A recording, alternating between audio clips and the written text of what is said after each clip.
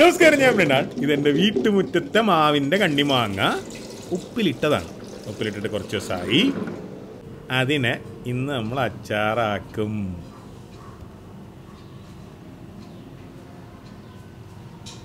എൻ്റെ അമ്മമ്മ ജീവിച്ചിരുന്ന കാലത്ത് ഒരിക്കലും അമ്മ അച്ചാറുണ്ടാക്കിയിട്ടില്ല. കാരണം അത് അമ്മമ്മയുടെ പണിയായിരുന്നു. അമ്മയുടെ പണിയായിരുന്നു എന്ന് പറഞ്ഞാൽ അമ്മമ്മ ഗംഭീരമായിട്ട് അച്ചാറുണ്ടാക്കുമായിരുന്നു. മാങ്ങ കൊണ്ട് തന്നെ പല ടൈപ്പ് അച്ചാറുണ്ടാക്കുമായിരുന്നു.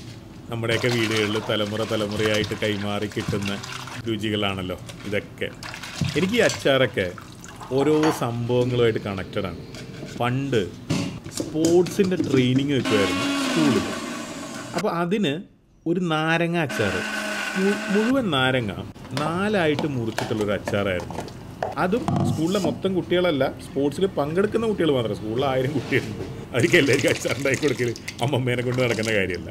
എൻ്റെ അമ്മയായാലും അമ്മാവന്മാരായാലും എല്ലാവരും ആ സ്കൂളിലെ ടീച്ചേഴ്സായിരുന്നു. അമ്മയുടെ അച്ഛനും ആ സ്കൂളിലെ ടീച്ചറായിരുന്നു. അപ്പോൾ ആ സ്കൂളിൽ കുട്ടികൾ സ്പോർട്സിന് വേണ്ടി തയ്യാറെടുക്കുന്ന ഒരു കാലമുണ്ട്, സ്പോർട്സ് മീറ്റിന് വേണ്ടിയിട്ട്. ആ സമയത്തെ ഭക്ഷണത്തിൻ്റെ കൂട്ടത്തിൽ അമ്മമ്മയുടെ അച്ചാറുണ്ടായിരുന്നു.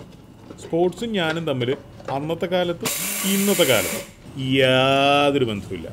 സ്കൂളിൽ പഠിക്കുന്ന കാലത്ത് ക്രിക്കറ്റ് കാണുമായിരുന്നു, കളിക്കുമായിരുന്നു.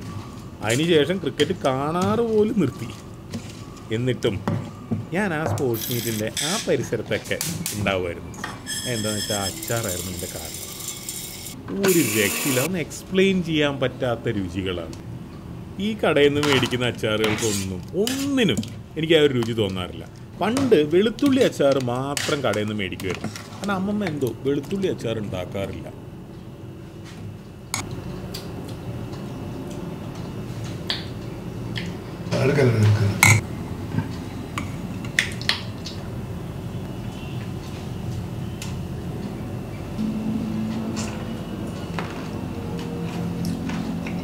വളരെ ചെറുപ്പം മുതലേ വീട്ടിൽ നിന്ന് നല്ല ഭക്ഷണം മാത്രം കഴിച്ച് വളർന്നവർക്ക് ഒരു പ്രശ്നമുണ്ടാവും.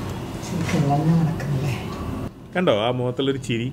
അതെന്താണെന്ന് വെച്ചാൽ ഒറിജിനൽ എള്ളെണ്ണ അപൂർവമായിട്ട് ഇന്നത്തെ കാലത്ത് കാണാൻ പറ്റുള്ളൂ. ചെറുപ്പം മുതലേ വീട്ടിലുള്ള സംഭവങ്ങൾ, നാട്ടിലുള്ള നമുക്ക് അറിയുന്ന സ്ഥലങ്ങളിൽ നിന്ന് മേടിക്കുന്ന വളരെ അപൂർവം കുറച്ച് സാധനങ്ങളൊക്കെ ആയിട്ട് ഭക്ഷണം ഉണ്ടാക്കി കഴിച്ച് ശീലിച്ചവർക്ക് ഇന്നത്തെ കാലത്ത് ഒറിജിനലായിട്ടുള്ള കൊള്ളാവുന്ന സാധനങ്ങൾ കിട്ടാനില്ല എന്നുള്ളത് വലിയൊരു കുറവായിട്ട് തോന്നും. ഈ സാധനം ഒറിജിനലാണ്. നമുക്ക് ഇതിൻ്റെ പുറകെ ഒന്ന് പോയി നോക്കാം. ഒരു ഐറിഷ് സ്റ്റ്യൂ ഒക്കെ പോലെയല്ലേ തൃശ്ശൂർ? ഇതൊരു അസാധാരണ കാഴ്ചയല്ലേ? ഇതുപോലെ റോസ്റ്റ് ചെയ്തിരിക്കുന്നതുണ്ടോ?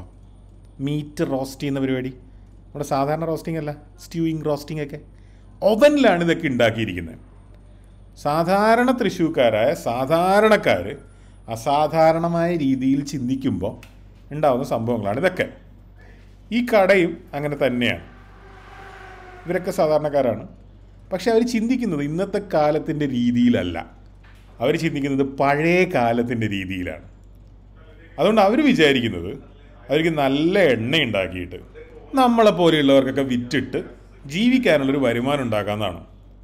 എണ്ണ എന്ന് പറഞ്ഞാൽ മരോട്ടിക്ക മുതൽ എന്തിൻ്റെ എണ്ണ അവരുണ്ടാക്കും. പക്ഷെ അവർ ഫോക്കസ് ചെയ്യുന്നത് എള്ളെണ്ണയിലാണ്. കണ്ടോ എള്ളെണ്ണ. ഇനി ഈ എള്ളെണ്ണയ്ക്ക് ഒരു കഥയുണ്ട്. ഇത് വെളിച്ചെണ്ണയും സംഭവങ്ങളൊക്കെ അവിടെ ഉണ്ട്, അതൊക്കെ അവിടെ നിൽക്കട്ടെ. ഇതൊക്കെ സ്പെഷ്യൽ മെൻഷനാണ്. ദന്തപാല തൈലം, മില്ലിൽ നിന്ന് ഡയറക്റ്റ് ആയിട്ടുള്ള വെളിച്ചെണ്ണ, അതുപോലെ തലയെ തേക്കാനുള്ള സ്പെഷ്യലായിട്ടുള്ള എണ്ണ, അങ്ങനെ പലതും ഉണ്ട്. അസാധാരണമായിട്ടുള്ള പഴയ കാല കഥയിലേക്ക് വരാം.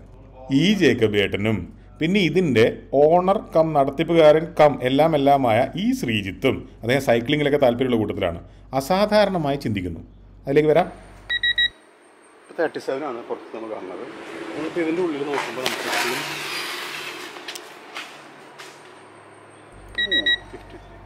ഈ സംഗതി അവർ മില്ലിൻ്റെ പുറത്തുണ്ടാക്കിയതാണ്. അവിടെ സാധനങ്ങൾ ഉണക്കുന്നുണ്ട്. അതിൻ്റെ ചൂട് കണ്ടല്ലോ. അസാധാരണമായ രീതിയിലുള്ള പരിപാടിയല്ലേ?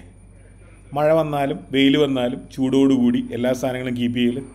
ഇനി എള്ളിലേക്ക് തിരിച്ചു വരാം. എത്ര വലിയ മില്ലും എത്ര കുഞ്ഞതും സെയിമാണ്. ഓക്കെ, ഇപ്പോൾ നാളെ എന്ന് പറഞ്ഞാൽ നാളെ ഒരു 100 crores മില്ല് ചെയ്യാൻ വെച്ചാലും ഈ മൈക്രോ ഇതിൻ്റെ തന്നെ ഒരു വലിയ രൂപമാണ്.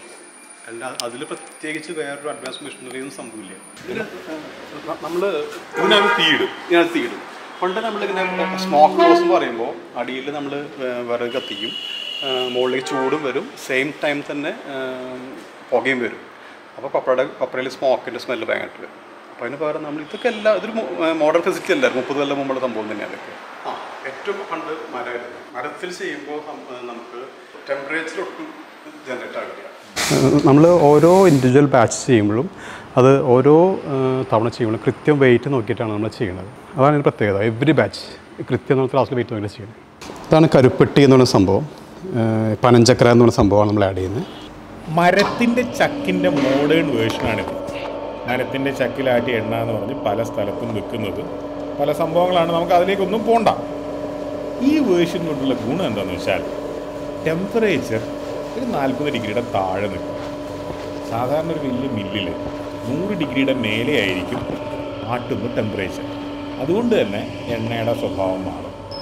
ഇതിൻ്റെ കുഴപ്പം എന്താണെന്ന് വെച്ചാൽ മോയ്സ്ചർ കണ്ടൻറ് ഉണ്ടല്ലോ, അത് ധാരാളം കൂടുതലായിരിക്കും എണ്ണയിൽ.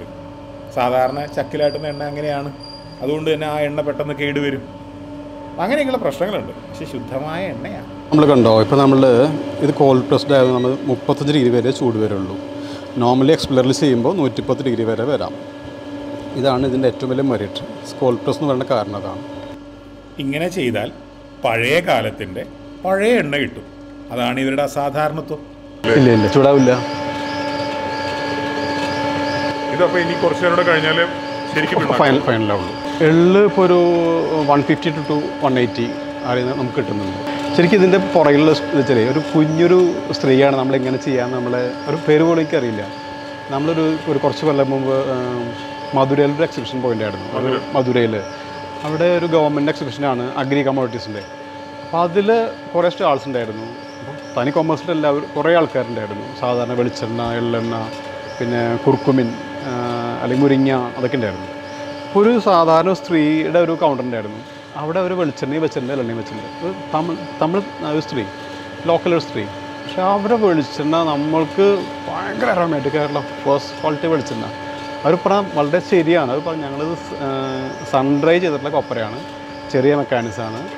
അത് ഫിൽറ്റർ ചെയ്ത് വരില്ല, ഒരു കലങ്ങിയ എണ്ണയാണ്. അവരുടെ എള്ളെണ്ണ ഒരിടത്തുണ്ട്. രണ്ടിനും നമ്മൾ ഇവിടെ കാണാത്തൊരു നല്ലൊരു ഫീലുള്ള സ്മെല്ലാണ് രണ്ടിനും. പിന്നെ അവർ ചോദിച്ചു ഇത് എന്താണ് നിങ്ങൾ ഫിൽറ്റർ ചെയ്യാത്തത്, അപ്പോൾ കുറച്ചുകൂടി ഫാൻസിൽ വിൽക്കാമല്ലോ, ബെങ്ങിൽ വിൽക്കാമല്ലോ എന്ന് പറഞ്ഞു. അപ്പോൾ ഒരു തമിഴ് ഒട്ടും നമ്മുടെ മലയാളം ഒട്ടും അറിയില്ല അവർക്ക്. അപ്പോൾ അവർ പറഞ്ഞു എന്തിനാണ് ഫിൽറ്റർ ചെയ്യാത്തതെന്ന് ചോദിച്ചു. അപ്പോൾ ഞാൻ എങ്ങനെ അത് നിങ്ങൾക്ക് എപ്പടി പറഞ്ഞു തരുന്നിട്ട് ലാസ്റ്റ് പറഞ്ഞു, നിങ്ങൾ ഫിൽറ്റർ പണിയാൽ അത് ജീവൻ പോയിടും, നിങ്ങൾ എണ്ണ ഫിൽറ്റർ പണ മാറ്റും. അപ്പം അതൊരു സാധാരണ സ്ത്രീ തന്ന ഒരു ഇതാണ്. ചക്കിലാട്ടിയ ഫിൽറ്റർ ചെയ്യാത്ത ജീവനുള്ള എള്ളെണ്ണ. 1 കിലോ എള്ളിൻ്റെ വില എത്രയാ? 400 ഗ്രാം എണ്ണയെ 1 കിലോ എള്ളിൽ നിന്ന് കിട്ടുള്ളൂ എന്നുള്ള കാര്യം വെച്ച് നോക്കിയാൽ 1 ലിറ്റർ എള്ളെണ്ണയ്ക്ക് 500 രൂപ വില വേണ്ടേ? നമ്മൾ വാങ്ങുന്ന എള്ളെണ്ണയുടെ വില എത്രയാ? അതിലെന്തോ കുഴപ്പമില്ലേ? ഇതുപോലുള്ള സ്ഥാപനങ്ങൾ പൂട്ടണോ അതോ പ്രോത്സാഹിപ്പിക്കണോ? നമുക്ക് തീരുമാനിക്കാം.